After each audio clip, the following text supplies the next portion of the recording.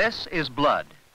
We shall use this sample to learn something about its composition as we begin our investigation of how the blood assists in the maintenance of life. In our first test, we are filling a tube so that we can spin it in a centrifuge. When blood has been spun at high speed, we find that centrifugal force has caused the blood cells, which are heavier than the liquid part of the blood, to move outward toward the bottom of the tube, leaving a slightly cloudy liquid at the top. This liquid, called plasma, is about 92% water. The other 8% are chemicals in solution. They include salts that supply the cells with mineral matter and provide a proper medium in the body, without which there can be no life. Antibodies that aid in fighting disease organisms. Fibrinogen that helps the blood to clot.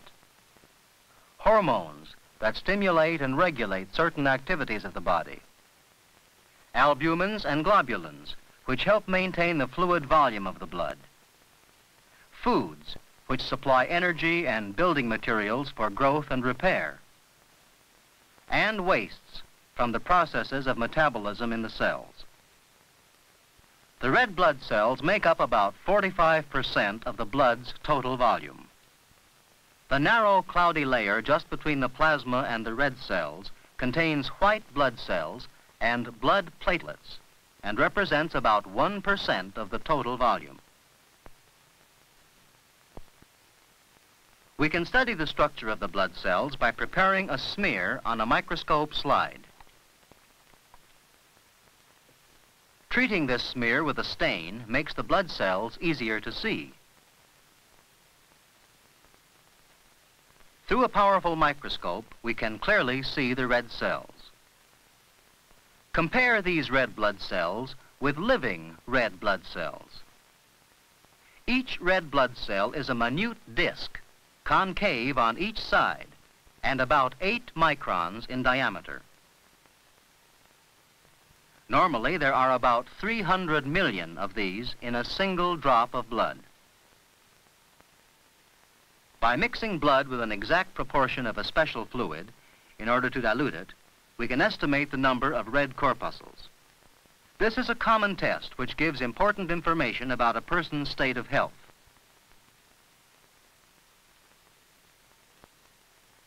A small amount of diluted blood is placed on a ruled microscope slide.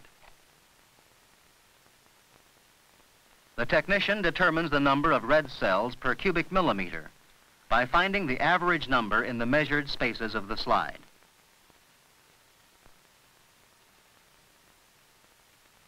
In healthy blood, there are usually about 5 million red cells per cubic millimeter. Any great increase or decrease in this number of red cells is a warning signal to the doctor. The blood also contains white cells or corpuscles. These are monocytes. And these, the neutrophils.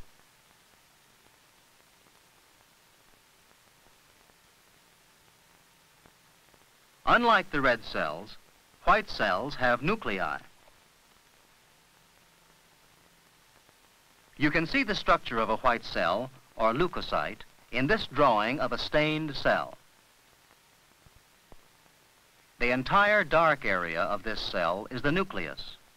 It is surrounded by cytoplasm. Blood cells are produced in the bone marrow. Here we see the taking of a sample of live bone marrow. This is commonly done to study the performance of the blood-making mechanism of the body. This is a diagram of the breastbone from which the sample was taken. Here you can see many new cells in different stages of development. The dark cell in the center is an early stage of a red cell. At this stage, it contains a nucleus. Eventually, the red cell loses its nucleus before entering the bloodstream. Here we see typical red cells without nuclei. Red cells live about 4 months in the bloodstream. This cell is developing into a mature white cell. White cells are thought to live no more than a few days in the bloodstream. Worn-out blood cells are removed from the circulating blood by the liver, spleen, and bone marrow.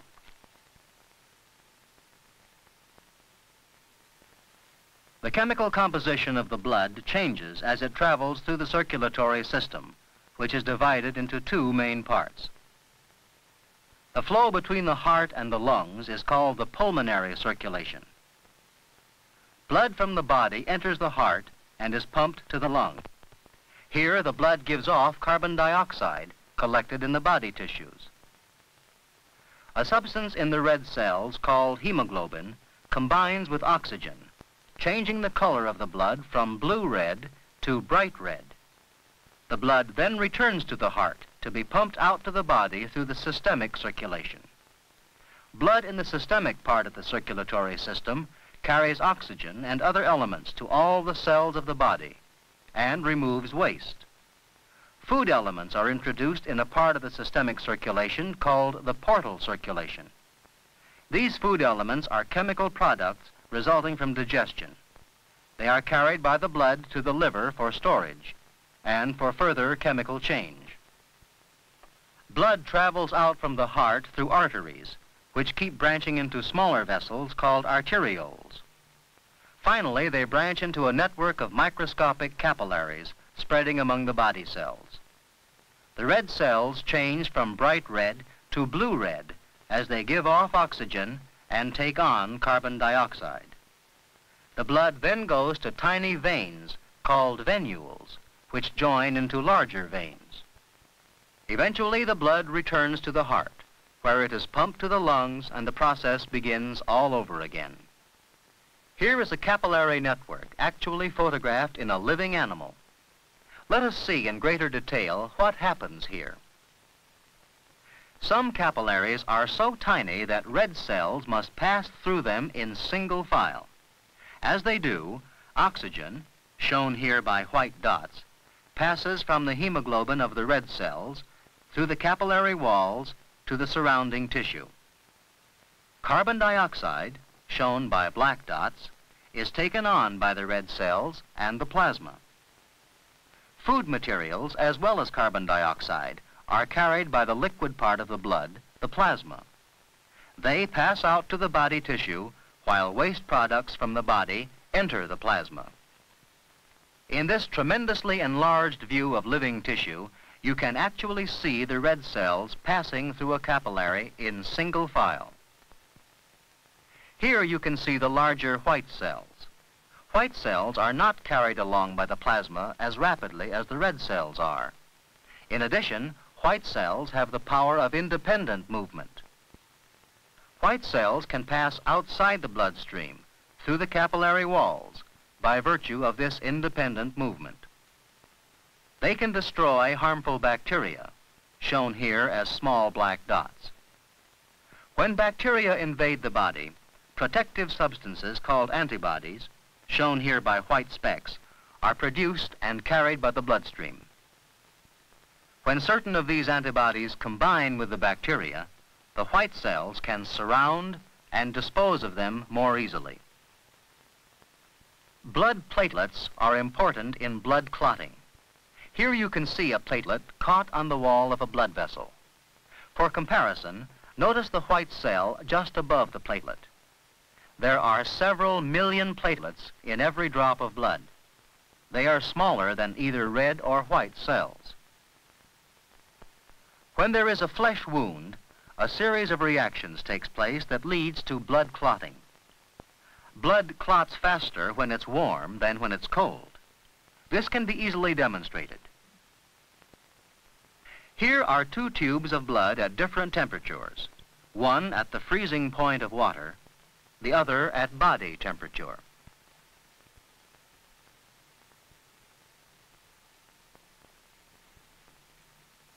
What causes blood to clot?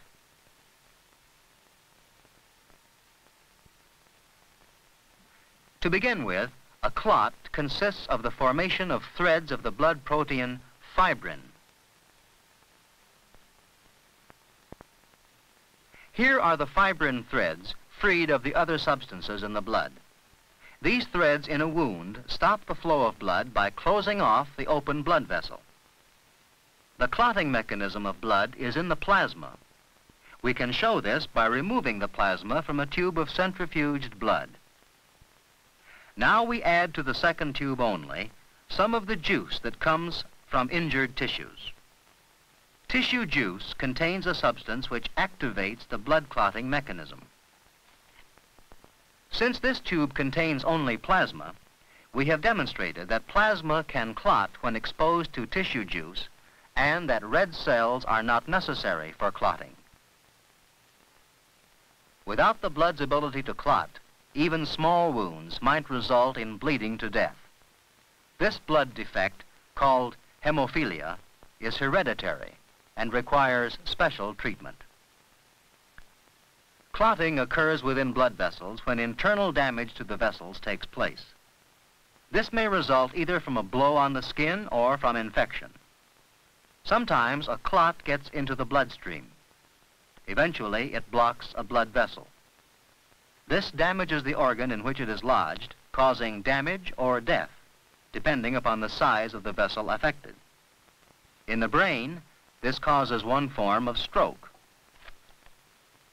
Sometimes there is a great loss of blood.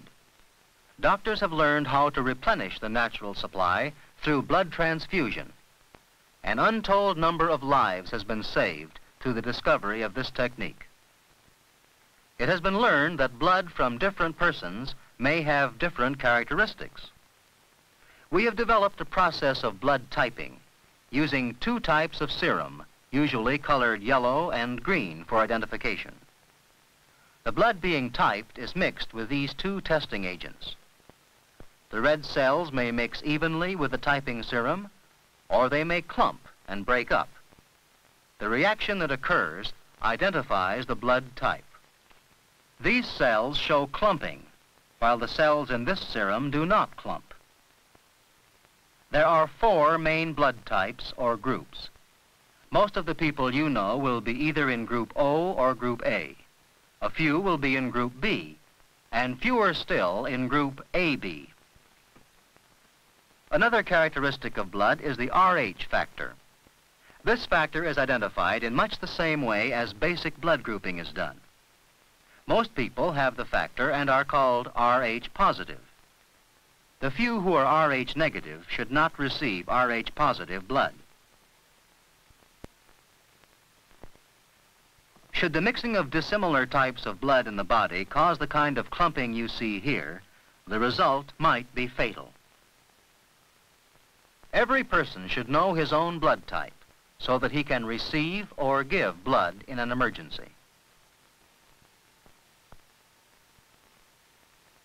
In this film, we have examined some aspects of blood, the highly complex fluid which is the lifeline of the body. We have noted the major elements of the liquid portion of the blood, the plasma, which makes up more than half its volume. We have observed in detail the structure of the red corpuscles and have seen that they carry oxygen and carbon dioxide as they flow through the body. We have seen, too, how the constancy of the blood is continually maintained as it performs the numerous actions required to sustain life. These include the collection of food from the intestines and liver, the exchange of gases in the lungs, and the ridding of liquid wastes through the kidneys. In these and other ways, the blood assists in the maintenance of life.